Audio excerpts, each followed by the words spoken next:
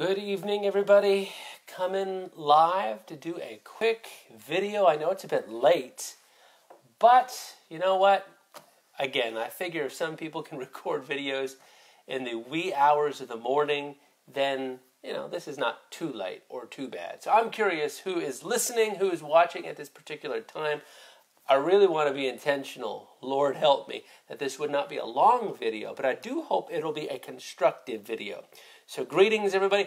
This video is really a follow-up to a few of the posts I've had on Facebook. It's a follow-up to the post I had on the, kind of 4 of the greatest dangers to Christianity right now. So I want to do what I can from my mistakes. Listen, I've made a lot of mistakes in the prophetic, in hearing and transmitting what the Holy Spirit is saying. I don't want to just talk about prophecy, prophetic stuff, because a lot of people might be like, well, that's not me. I want to talk about hearing God's voice, being able to hear it correctly, being able to actually translate what the Holy Spirit is saying, not through, there are a bunch of lenses through which we can try to communicate what God is saying, and they're bad. And you know what's interesting? Even if the content is correct, then how we deliver something, or the lens through which a prophetic word, a word of the Lord, spiritual intel information, if the lens is wrong, then even something that has a lot of seeds of truth, I'm not just talking about a little teeny bit of seed of truth, something that is full of truth, 95% truth, could be rejected, it may not be received well because of how it's being presented. Now listen, I am not encouraging us to go down the politically correct route. That is horrible. All that will do, when I say politically correct in the context of the local church, in the context of Christianity, it's like, well, God is telling me this, but I'm going to manipulate what God is saying. I'm going to change what God is saying. First and foremost, I see this done with Scripture. I'm not going to go here tonight because this is not really where I want to focus the emphasis, but I see this in sometimes how people present or preach. Oh, I feel the presence of the Lord on this. Do you know why? We don't need to apologize for what's written in the Bible. We don't need to apologize. We need to preach grace 100% and truth 100%. We need to deliver truth with grace. But we do not for a moment need to apologize with what's written in the Scriptures. I think we can have constructive conversation about it. But even as I was kind of pondering through some of the Facebook responses and stuff to the 4 things I identified as threats to Christianity in the 21st century, I'm like, you know what? Everybody, I believe in free speech, so everybody is entitled to believe what they believe and express what they believe, okay? But if you're going to call yourself a believer, if we're going to call ourselves Christians, followers of Jesus, then I really believe we need to come to some similar conclusion. We need to come to conclusions on, is the Bible accurate or not? And at the end of the day, I'll be honest, I'm 36 years old. I don't want to look to a 36-year-old for some sort of authority on what Scripture says. I don't want to look to somebody younger than myself. I don't want to look to somebody who is going through some process of deconstructing or reconstructing their faith and be like, oh, what? You know what? Because this person's on a journey, and the journey might be positive, and the journey might be leading them straight to hell. I don't want to look at somebody's journey. And we need to help people through their journey. Can I just say that? We need to help people through these journeys. We don't need to write them off. We don't need to be nasty to them. God, help me. Help me as we navigate these sensitive things, these sensitive topics. But these topics, there are certain things, folks, that are black and white. There are certain things that are right and wrong. There are certain things that's sin and that's righteousness. There are certain things that the Scripture clearly says, thou shalt not. And there are certain things, obviously, that the Scripture says, thou shalt do. So at the end of the day, I want us to be very careful on that. And we need to identify we don't need to make apologies for the Scriptures. So anyway, I do believe, though, in healthy conversation about this, and that's what we need to do. But we need to get some things straight. But that's not where I'm going in this conversation this evening. What I want to do is I want to talk about 3 incorrect lenses through which we can prophesy. And I might just share this very briefly and talk a little bit more about this in the days to come, because it's been a long day. But Holy Spirit speaks to us. I believe we all have the ability to be prophetic, whether you are in the office of a prophet or you're a believer who is filled with the Holy Spirit. We all have the ability to hear the voice of the Holy Spirit, okay? And Scripture does have the final word. I agree with you 100% on that. Every kind of prophetic word needs to be measured next to the the measuring rod of Scripture. So I'm not even going there tonight. Well, let's just assume that the words the Holy Spirit is giving us measure up to Scripture. Okay, here, let me just share.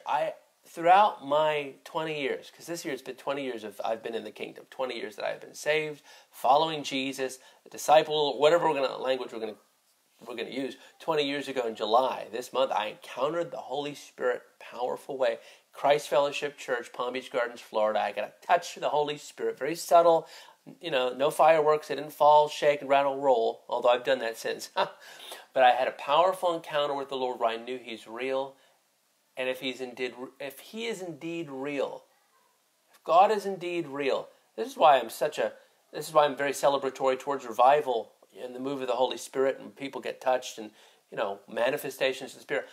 I don't tolerate those things. I celebrate them. Why? Because I think to myself, as somebody's there on the ground, whether they're shaking, laughing, weeping, trembling, I think to myself, that could be another me. That could be somebody like me when I was 16 years old, where my great question was, listen, I had a lot of theological information. I had a lot of Bible teaching. I went to a Christian school. All of my life I went to a Christian school, from kindergarten to 12th grade. So this was around my 10th grade, 11th grade year. I had a lot of Bible information. I believed in God. I believed in Jesus, okay? But I didn't know He was real, in the sense that He was near. He was probably out there somewhere. He might have wound the whole thing up as like the cosmic clockmaker type of scenario and let it all go. I didn't know that He was the God of Isaiah 64:1, who rend the heavens, who actually tore open the heavens, came down, and that we could experience as a real person. So like I said, that's why I don't tolerate manifestations of the Holy Spirit. I celebrate them. And you know what? If people are acting goofy, weird stuff, deal with it. We deal with it. But I look and I see the person, like I said, on the ground at the altar, trembling, shaking, laughing, genuinely encountering the presence of God. And I think to myself, that was me when I was 16 years old, being touched by God. And we must celebrate that. We must give space to that. So since then, I have been on a quest of learning how to hear, decipher, decode, whatever language we're going to use, the voice of the Holy Spirit. But you know what? It's not just about content. It's about character. It's not just the information or the intel that we get from the Lord. I believe it's also how we deliver it. And I want to share what I call I have 3 prophetic fails that I want to share, okay? Now, when I say this, these are not necessarily specific instances. They're specific, because I can't remember all the details. And believe me, I've had far more than 3, okay? We just need to be honest about when we succeed and when we're honest, when we fail. Why? Because I never want to present information as somebody who believes they have a monopoly on hearing the voice of the Holy Spirit. When somebody presents themselves as being the exclusive voice or the exclusive ear to which the Holy Spirit speaks and through which the Holy Spirit is speaking, if somebody is claiming a prophetic monopoly on hearing God, in other words, everybody else is hearing wrong, I'm the only one who's hearing right, run, be concerned. See who this person is legitimately aligned with. And I'm not talking about, well, I'm aligned with apostle so-and-so and prophet so-and-so. No. Who are they? Apostle so-and-so and prophet so-and-so. You might never have heard. They might be hole in the ground people. Who legitimately, with a track record of integrity, is this person aligned with? That is dangerous. I'm not going there tonight either. That's a whole other subject. All of these are so multifaceted. But here, the 3 prophetic fails that I had. Okay, and these are 3 incorrect lenses through which I have tried to communicate revelation. I believe, I'm not going to say all of the revelation was accurate. I believe a good portion of it was, okay? So join with me. Hey, Scott, before I dive on in, I'm going to share my 3 prophetic fails tonight. And you know who I so admire for doing this? Sean Bowles. I think it was in his book, either Translating God or God's Secrets. 2 amazing books. Where he so transparently and honestly shares about when he misses it. Listen, we miss it. We are in the New Testament. Praise God. Praise God that New Testament prophets are not responsible for the canonization of Scripture. Praise God. I mean, if any prophet, I feel like I'm saying just some things tonight that the Holy Ghost is just saying, and He just wants us all to know. No New Testament prophet should ever claim, hey Jermaine, they should never claim that they are somehow adding to or adding on to Scripture. No New Covenant, New Testament, quote-unquote, prophet or prophetic voice has any ability or authority to continue the canon of Scripture. That is where I would agree with my more evangelical brothers and sisters, somebody like a John MacArthur, who has high level of skepticism. Now, I staunchly disagree and repudiate some of the other stuff he says about the charismatic community. But I know the concerns in that camp. The concern in that camp is any prophet, prophetic voice who is adding to Scripture, who would dare tamper with the Word of God, who would dare say that their words or revelations or information or intel that they're receiving from, quote-unquote, the Holy Spirit adds to, subtracts from, or questions that which is established Scripture. Run away from that big time. That is scary. That is heretical. That is not a prophet. That is not a prophetic voice. That is somebody who needs to be confronted and dealt with. But I'm not going there tonight. But I thought that was worth noting, okay? Because we want to talk through prophetic, because at the end of the day, you know what my heart's desire is? I want all of us to go to the next level in the prophetic. What does that look like? Can I be totally transparent? I'm just waiting. Nice to see you guys on. I want to share these lessons because I think they're going to help us. But the next level in the prophetic, that's the only reason I'm sharing this stuff. You know, I don't want to just share Larry's blooper reel where it's like, well, Larry really messed up here. It's all got to be constructive. We need to share successes and failures. But when we share I feel the Holy Spirit saying this, when you share your failures, because sometimes actually it's almost like people gloat in their failures. Does that make sense? It's almost like, well, false humility.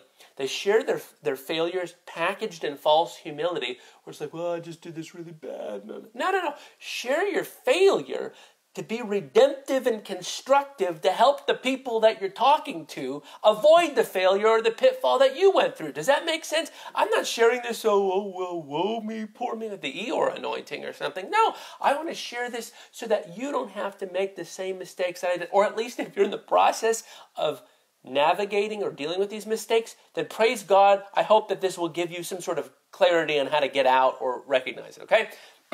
So, 3 prophetic fails, and these correlate to these 3 bad lenses, okay? 3 false lenses that through which we're trying to deliver probably accurate prophetic information. Number 1, the lens of offense, okay? Lens of offense. Man, I remember my first paper, my first paper for Regent University when I was getting my Master of Divinity. And this was 2010. So this was about 2+ years after leaving a very destructive church environment. Listen, can I be totally transparent, totally honest? At that particular time in my life, I had undergone counseling, inner healing type of stuff, leaving this church that was just extremely unhealthy. You've heard of hyper grace. This was a hyper faith church, okay? I believe in the word of faith message. Listen, Destiny Image, we are also parent company for Harrison House. But I can't tell you how many of those books were fundamental and foundational in my... I'm not talking about some of the nonsense out there. I'm not talking about the people... I'm just saying in terms of legitimate Bible teaching on how to confess and declare the Word of God. Not to get a Lamborghini, not to get an Armani suit, but to actually see the Word of God work. I think of God's Creative Power by Charles Capps. I think of Authority in 3 Worlds. All of Charles Capps' stuff is amazing, okay? Obviously, you just use discernment going through that stuff. But the point I'm trying to make is a lot of those things were foundational in my life, okay?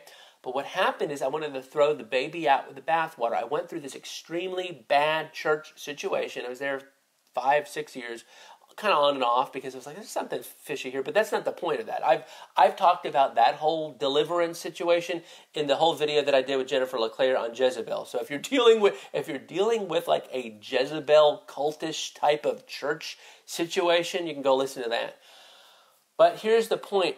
I left there about 3 years. I had a heart of offense toward the leadership. But you know what? As a result of, number 1, having a heart of offense toward that particular leader was wrong. Okay, it was wrong of me to have unforgiveness, bitterness. Man, I was a mess. But do you know what that did? I allowed a heart of offense and bitterness towards a leader to contaminate that whole movement. So, in other words, This person led a church, they pastored a church that one would consider a word of faith type of church, but it was a very hyper-imbalanced faith church, okay? But that didn't matter because I allowed my offense and bitterness to completely taint how I saw that entire movement. So you know what I did for my Regent University, my first Master of Divinity paper? I was putting together this whole treatise on the imbalance of not just the prosperity gospel, because I repudiate the prosperity gospel. I completely disagree with that. I stand against that. But on how all word of faith teaching is detrimental and dangerous. And I was using Christianity in Crisis, which is Hank Hanegraaff's book, as my one of my key sole references. Can I just make here's the bottom line. I wanted to deal with some legitimate error, because there's legitimate error there. There's legitimate error, I believe, in every expression or flow or flavor of the charismatic community. And guess what? There is legitimate error in all of the different denominations, okay? I wanted to deal with legitimate error, and praise God for people like Dr. Michael Brown and stuff who have dealt with it and continue to do so. I was not dealing with it in a constructive way. You know how I can tell you one way I identified that I was addressing something out of a wrong lens. I was dealing with some legitimate issues. There's some legitimate issues there, but I did not provide any redemptive or constructive solutions. All it was a hate piece. Does that make sense? All it was bashing. All it was negative. All it was against. I'm against the word of faith. All the prosperity. It was blanket statement after blanket statement. I rejected the entire movement because I dealt with one instance of a completely berserk, ridiculous scenario, and I allowed bitterness and offense to completely poison how I observed and engaged an entire, I believe, a legitimate movement in the body of Christ that in some areas has gotten off really far, and I believe it needs to be I believe it needs to be confronted, dealt with. But does that make sense? So when you deliver prophetic words through that lens of offense, your word is being motivated by bitterness. You might have legitimate content that you are receiving from the Holy Spirit, but if your content is being delivered in a character or a tone that does not reflect the Lord, and also all it does is put something down without giving, I'm not talking about, well, every word needs to be building people up. Every word needs to be encouraging people. No, because some situations, some people, some instances and circumstances demand a hard word. They demand a confrontational word. But God is a God, even with conviction, okay? The devil works in condemnation. So condemnation just reminds you of how bad you are, how hopeless your situation is, how there's no way you can get out of whatever you're dealing with. Conviction is the opposite. Conviction is a legitimate work of the Spirit. How do you know if it's conviction? Easy. Holy Spirit does shine that probing light on sin and areas of our lives that obviously are an issue. But guess what? With that light of conviction always comes hope. Always comes a revelation that the power of God inside of you through the person of the Holy Spirit has the ability, has the energy, that laboring with the divine energy, the divine grace, the divine power of God is inside of you to give you the victory over the things that the Holy Spirit is highlighting with that wonderful spotlight called conviction. In the same way, when we deliver a prophetic word and we're dealing with stuff, we're confronting stuff, we're calling stuff out, we need to make sure, number one, we are not delivering that word through a lens of offense, but also we need to make sure that even if it's hard, even if it's harsh, and listen, it's not all chocolate cupcakes and yellow sprinkles. If it's hard, my prayer is that we would seek the Lord. God, what I share, may I present a solution. May I present a solution. I think that's going to be kind of the common denominator for all three of these bad lenses. We need to deliver God's redemptive solution. If he's dealing with something, you read throughout major and minor prophets, God deals with stuff. The prophets deal with stuff. They deal with stuff. And some people are like, well, that was the Old Testament prophets. Listen, I think of people like Agabus. He had a warning word. Listen, prophecy is not all you're awesome. But here's the deal. It's not all you're awful. It can say, prophecy could be somewhere in the middle where it's like, this is awful, this is bad, this is hurting you, this is harming the church, this is something that is warring or working against your nation or region, but here's the solution from God, because at the end of the day, I don't need a prophet to tell me the problem, although, you know what, maybe we do need a prophet to tell us the problem, because we have these itching ears who want to hear peace, peace. We do need somebody to tell us the problem. But I'm not entirely impressed when somebody just calls out the problem. I'm very impressed when they call it the problem and they also release the supernatural divine solution that will actually give somebody or a church or a nation or that will release a strategy into the earth to actually reverse the problem. And God, time after time, I'm talking in the Old Testament context, time after time, God would release and reveal a strategy. And you know what? It was often the same thing over and over again. Repent and turn back to me. Repent and turn back to me. But guess what? That's an age-old solution on how to respond to a confrontational or warning word or something like that, is to seek the Lord, repent, turn back to Him. So number one, through the lens of offense. And I'm doing my best to share this. But yeah, I was so offended by that person, by that pastor, by that church, and by the grace of God. It took the Holy Spirit and a lot of years for me to navigate that, but there's healing there. So now, yeah, I can point out some of the issues and some of the problems, but I also want to call forth the positive things. I want to call forth the things that we need to cultivate that are good, solid, and strong. Anyway, number one is offense. Number two is anger. And I've shared this with John and Carol Arnett, but so as I was going through this period I'm so grateful for seminary, so grateful for Regent University, because the Lord used those 5 years to really mature me, to confront me and mature me, to confront me with a lot of bitterness, anger, and self-righteousness that I had, and just to cultivate the appropriate character inside of me. And again, not perfect, hello, but I saw the Lord did a lot of work in those 5 years. Well, when I say a lot of work, He brought a lot to my attention. Let's just say that. Number two, prophesying through anger. Well, offense is when there's unresolved bitterness, unresolved unforgiveness, that type of thing. Anger is where you just don't like something or you don't like somebody. Okay, and you know why? Often I kept thinking about this, but I didn't add it as a category. Often the anger that I experience, and number two is prophesying through anger, a lens of anger. I would literally write and speak against the Toronto blessing. I'm going to share this completely transparently because I think this is very helpful and healthy. But 2008, as many of us know, there was a movement in Lakeland, Florida called the Lakeland Revival Florida Outpouring, all that. I remember, I'll just share what I experienced there very briefly. I went there 2008. I'll never forget, though, we went there, me, my wife, and Kyle Winkler. And what a powerful worship. Roy Fields, Catherine Mullins. I mean, the worship there was off the charts. The hunger for God, off the charts. Legitimate. The worship was pure, beautiful presence of God. Hunger for God from thousands of people throughout the nations. Pure. But I'll be honest, okay? And this is as far as I'm going to go. I got very offended. Now, I was coming off offense from my previous church situation, so that didn't help. And at this point, just because of how the Lakeland thing ended up turning out, and if you don't know how that all turned out, I really don't want to go into there because, again, a lot of this is not all that constructive. It just ended very poorly. And wouldn't you know it, that didn't make me just...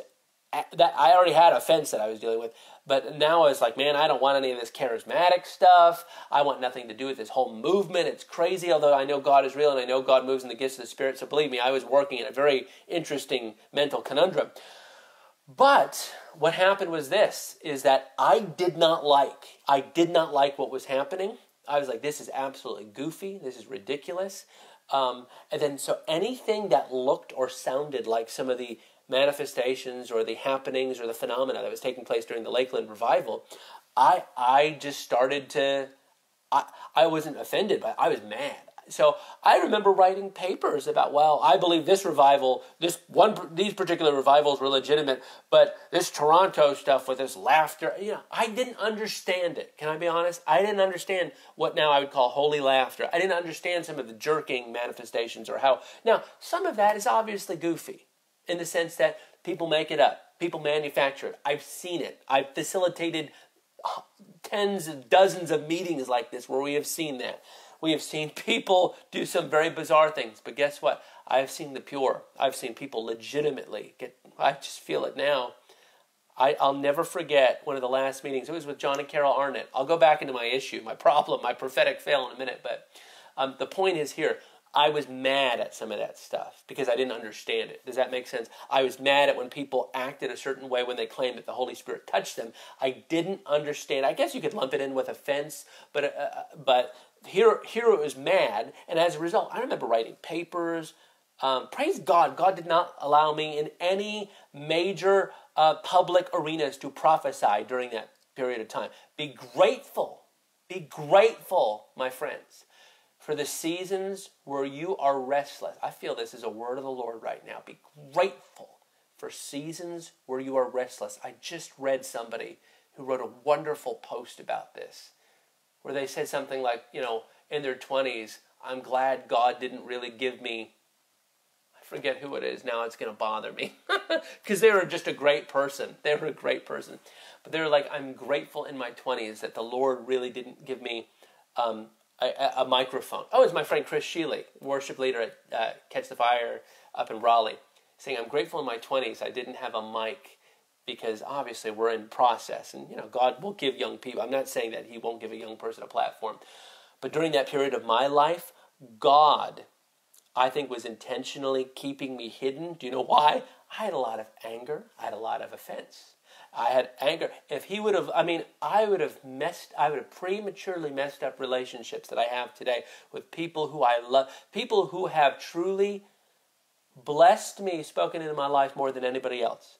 Truly, absolutely. John and Carol Arnett, John Kilpatrick, these people to me are cream of the crop. They're top notch. These are people whose lives, would I call them my best friends in the world? No, I've just been fortunate to sit down with them, to dine with them, to talk with them, to listen with them, to listen more than anything, to listen to what they have to say. They have become people that I have undying respect for. And these are the people I criticized. Why? Because I was angry. Surely this phenomenon is not from God. And I repent for that. I've repented several times, but I'm like, God, and it helps me not to judge. So the bottom line is this. I've seen people prophesy or confront stuff like that. Here's the deal, okay? I get upset. Maybe it's a righteous indignation, I don't know. When people do this kind of stuff in the flesh, when people are just goofy and strange. I understand that. We need to deal with it. We need to call it out. But here's what I have learned in these last, 10 years of walking through this. I've learned that if I'm going to call out the negative, if I'm going to call out people who are obviously doing stuff in the flesh, behaving goofy in the flesh, I do not want for a moment, my trying to pastor people through this, and in certain situations, confront them boldly for their behavior. I don't want for a moment to be communicated in a way that would make people think, oh, wow, Larry doesn't like it when the Holy Spirit moves that way. Oh, please, if I ever say anything, write anything, present anything in such a way where it makes it sound like I don't cherish when Holy Spirit moves that way and people get touched in unusual, bizarre, but life-changing ways, forgive me, Lord. Forgive me, Lord. Because that's not it. I want to boldly, at times gently, correct where we have the issues, but never at the expense of making it sound like in some blanket statement, in some very angry statement, I don't like it when this kind of stuff happens. I'll never forget at one of the most recent conferences we did with John and Carol. Nobody was even praying for this person. I don't know what happened. All I know is I walked over to one part of the altar. I've shared this story before. Walked over to this part of the altar at Covenant in Palm Beach Gardens. And I saw this little girl. I knew the family.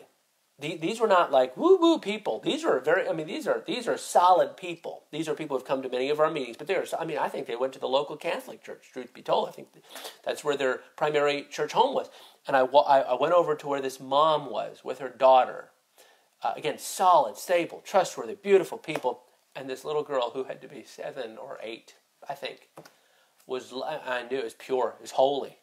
Even as I think of it now, I feel the presence of God. This little girl was laying just on the altar. No fanfare. Shaking, trembling with a smile on her face. Wasn't scared. I remember sitting there and praying with them for, probably 30 minutes. Because I said, God, this is a sacred thing. I feel it even now. You know why? Because I have an 8-year-old. I have a 9-year-old. I'm like, God, mark her this way. It was so pure. It was so precious. When you know the people, changes everything. It's not some fly-by-night, It's people that you know. It's people that you've watched. And I watched this little girl shaking, trembling under the power of God. This was not psychosomatic. This was not hypnotic. This was not induced. Nobody knocked her down. This was somebody trembling under the presence and power of God. All I could pray over her was, God, may this be an argument one day against the devil. When she's 16 years old, come on, I'm going to go there. When she's 17, when everybody her age in her class is going in one direction, when everybody's like wanting to dress a certain way or pursue this or go after this, or I don't know, and I'm not trying to be legalistic. I'm just saying at the end of the day, it'd be legalistic if there was no encounter. But I'm like, God, may this be a standard in her, that it would confront her in this beautiful yet gnawing way all the days of her life, that he's real. He is the God who rends the heavens. He is not out there detached, disconnected. He is real. He is real. He does come. He does touch. He is overwhelming. He's God. The miracle, as John Arnott has said many times, the miracle is not that we're shaking or trembling or whatever. We should not be off-put by that for a moment. The miracle is when God touches us that we don't explode. It's funny, but it's true. So don't prophesy out of anger. Because, man, that could get us into a whole lot of trouble. Number 3, last thing, because my thing said you have 10% left. So if I go off, I gotta hurry because I don't want my phone to die. Last thing is self-righteousness. But I mentioned this at the beginning. So the 3 bad, you don't want to prophesy out of these 3 lenses. You don't want to prophesy out of offense. You don't want to prophesy out of anger. I was just talking about that and how I was angry, primarily at things I didn't understand. Angry at the manifestations and angry at goofy people and angry at all that kind of stuff. But you know what? We can't prophesy out of anger. And number 3, we can't prophesy out of self-righteousness. And what is this? I just wrote down, we can't prophesy from this perspective. Okay, if this is our perspective, then we really need to get alone with God. That's why I wrote the Facebook post that I did recently, honestly. This is where we need some inner healing. Whatever you want to call it, if you don't like the language of inner healing, that's fine. If you need a sozo, if you need to go restore some foundations, I love all those ministries. If you need to, I'm just saying, there's some issue in your heart that needs to be dealt with, where you believe that I'm the only one hearing from God. I have a monopoly on hearing from God. Now let me just share very, very briefly. Sometimes you do feel a little bit alone. Okay, sometimes prophetic people, particularly when God is sharing stuff with you, now it's got to be biblical, but I'm just talking about when God is sharing stuff with you, and it seems like the culture, even the culture of the church, sometimes is going in a different direction. You do feel alone, but surely somebody else, surely somebody of repute, surely somebody of integrity, surely somebody is talking about that. Okay? Because, me, if I were in some hole in the wall and I was out there being like, oh God, I'm the only one saying this, I'm like a John the Baptist. No, there is only one John the Baptist, okay? I believe what God's doing in this hour, he's raising up a collective of prophets, okay? We might be hearing different things, but it's vital. Like I tried my best regularly, routinely to present, pass off prophetic words that I believe I'm receiving, but to other people, like a lot of people. People that I know, people that I trust, people who have much more authority than I do. I'm like, am I hearing the thing? My friend Sarah, nice to see you on. Oh, so I'm sorry, I haven't even greeted anybody, but Sarah, who else is on here? Sarah and Sherry and Andrew, all you guys. So anyway, talking about just prophets and prophetic people, some of the best ones that I know are watching, and that's true. So, but yeah, self-righteousness. This is one, and I've done that. Can I be honest? Hey Kate, hey everybody. I'll be honest, in times past, I have been like, well, I'm sharing, I've got this word and I'm the only person, and then you become critical of everybody else. Oh, Chelsea, isn't it? Self-righteousness is so ugly. So ugly. It's just like, blah. I don't know how to say it. But yeah, see, and Nate and Christy Johnston, Lana Voster, I love. Man, I don't know what God's doing in Australia, but Sarah, Chelsea, what's going on? Seriously, like all of you amazing people in Australia. I've learned so much. I've learned so much from being around. I just got to say this. This might be a word. I hope this doesn't go off, but it is icky. But I believe the Lord's raising. Oh man, I feel the fire of God on this. So Chelsea. Let me know, Australia people, who's watching right now from Australia. This is a word of the Lord for you. I believe the Lord's raising up a wineskin. He's raising up a blueprint. I don't want to just give you the spiritual charismatic language. He's raising something up that we need. He's raising us as an American, as a citizen here in the United States, where I see some of the things in our prophetic movement that are a little bit off.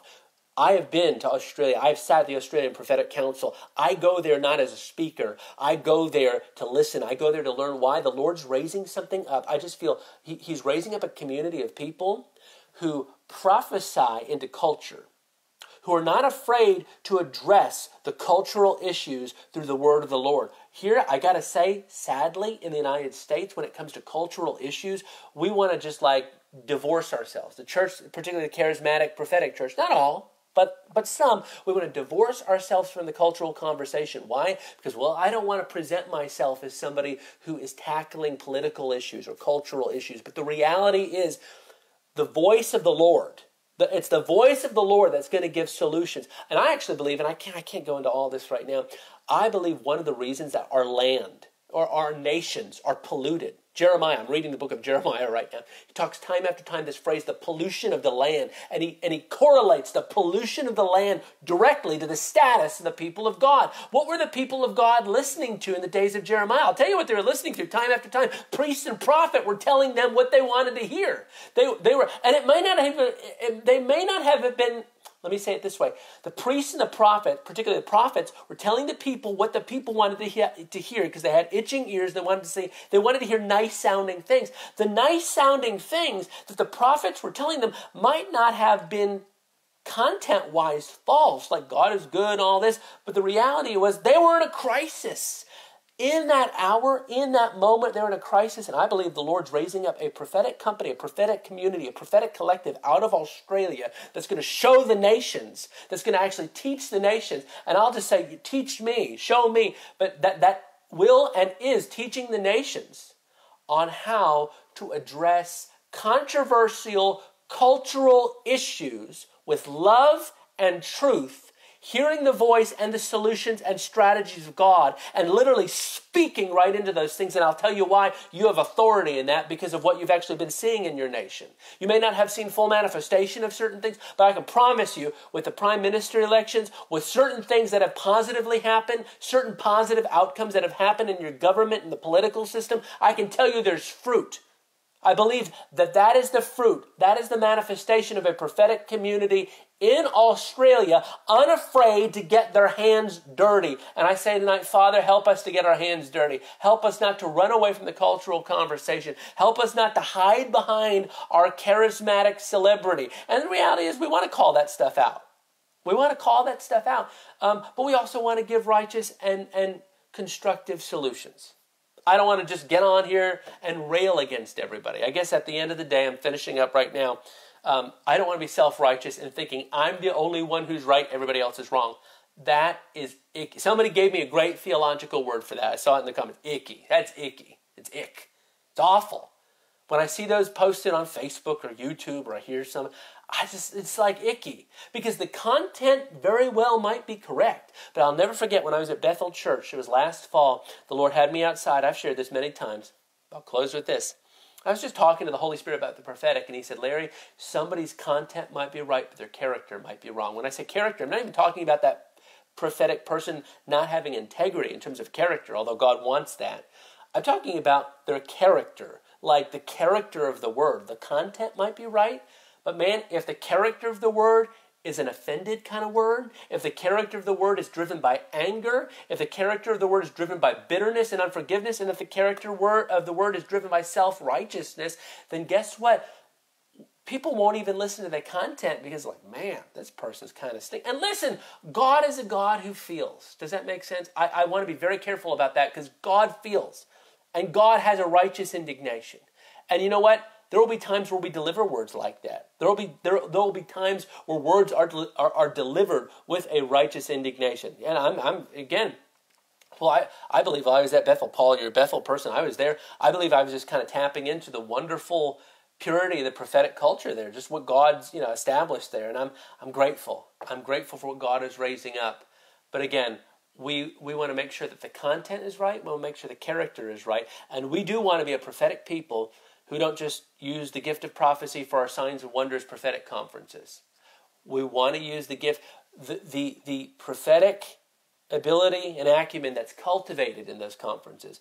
We must release that into whatever spheres we're called to, particularly when we're engaging the cultural conversation. Because at the end of the day, no, I don't want to be a cranky prophet, I don't want to be a grumpy prophet, I don't want to be an angry prophet, and I don't want to be an itching ears prophet. I want to be somebody who prophetically hears what are God's solutions. If I got to call stuff out, you know what? I'm going to call stuff out so I can call people in. I want to call people out of stuff, not just so they can feel bad. If you just leave people feeling bad, if you just beat them up with prophetic words, John Bevere had some of the most wonderful, tender things to share. If you ever go find an interview with him, because he deals with a lot of hard things, but his heart breaks over the hard things he has to deal with, okay? And plus, he always is offering a prescription, always offering a solution. So that's my encouragement to you. Let's always, listen, don't water things down. We don't need milk. We don't need just prophecies saying, you're awesome, you're great, all is well. No. But we need solutions. We need to hear what God is saying so we can actually speak solutions into the chaos, into the crisis, into the issues. And like I said, don't do what Larry did. Don't give prophetic words out of offense, out of anger, self-righteousness, thinking, oh man, I'm the only... No. We want to do it from the Father's heart.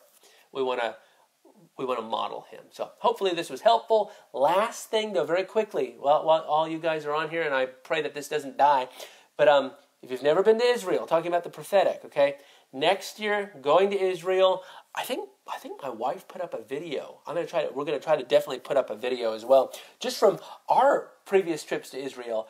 We would love to have you. I'm going to just keep talking about this. Well, not tonight. Don't worry, I'm closing this video.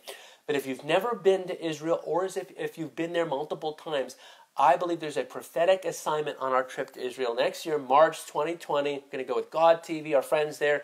Me and my wife, Mercedes, will be help leading this trip with Robert Henderson, Patricia King, Jamie Galloway, worship leader Lyndall Cooley. So excited that Lyndall will be there because, honestly, one of the songs in my spirit for I don't know how long is that Isaiah 6 song.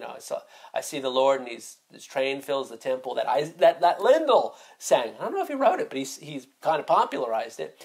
So I'm very excited about that. If you have any questions about the Israel trip, you can certainly message me or whatever, but it will be next March 2020. All the details will be god.tv/AriseZion2020.